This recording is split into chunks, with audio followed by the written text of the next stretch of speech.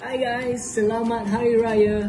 The festive season is here and I'm sure you guys are going out to visit your families, your relatives and your friends. But here's a friendly reminder to feast the right way and reduce the intake of sugary drinks. And during this Raya, I'm sure you guys are serving drinks to your guests. Be sure to swap out your drinks to a healthier option. There are drinks with a healthier choice symbol, so be sure to look out for them. Today I will be doing a taste challenge to see which one of these drinks in front of me is the drink with a healthier choice symbol. Right now I have 4 different versions of iced lemon tea. Let's see if I can tell the difference. Let's start with cup A. This one is just nice. I like the taste. It's not too sweet and I could really taste the tea. Next up, cup B.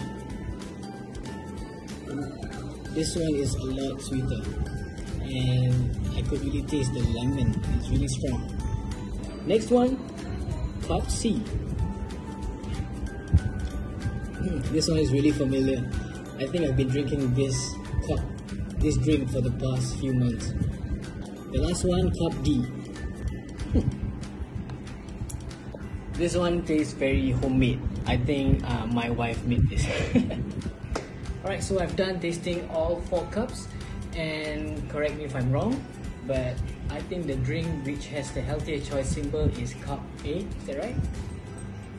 Yeah. After tasting all these drinks, and I feel that you can't really taste the difference. Less sugar does not essentially mean less taste. During this festive season, I hope you guys can swap out your regular drinks to a healthier option. Remember to choose drinks with a healthier choice symbol. Feast the right way because #kita dah cukup manis.